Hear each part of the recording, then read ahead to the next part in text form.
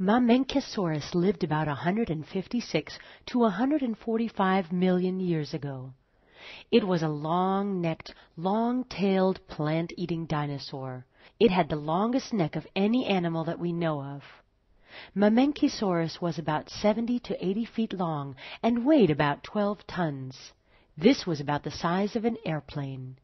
Its neck was 46 feet long, around half of the entire length of its body. It had 19 vertebrae, or backbones, in its neck. This is more than any other dinosaur had. Its neck vertebrae were hollow, and in some places as thin as an eggshell. This made its neck very light, so Mamenchisaurus could move its long neck around easily. Mamenchisaurus held its neck straight out from its body, parallel to the ground. This made it possible for it to eat plants growing low to the ground, as well as leaves on high trees. Mamenchisaurus was an herbivore, meaning that it only ate plants. It lived on conifers, horsetails, club mosses, and ferns. These plants had soft leaves which were easier to digest. It also ate leaves from gingko trees.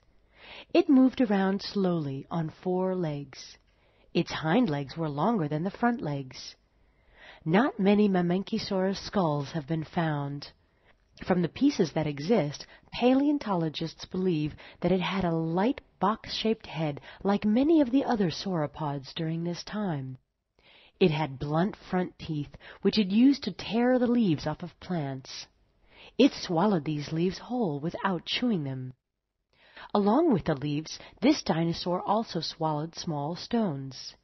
These stones were called gastroliths.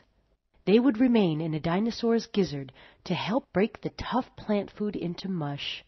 Once it was a soft paste, the food was passed on to the stomach. Mamenchisaurus may have traveled in herds or groups. Once the dinosaurs ate everything in their area, they all moved together to a new place. When dinosaurs do this, it is called migrating. Like all other dinosaurs, Mamenchisaurus hatched from eggs. These eggs were not laid in nests, and the babies were not protected by their parents after they hatched. A Mamenchisaurus would lay eggs while she walked, and then leave her babies to take care of themselves.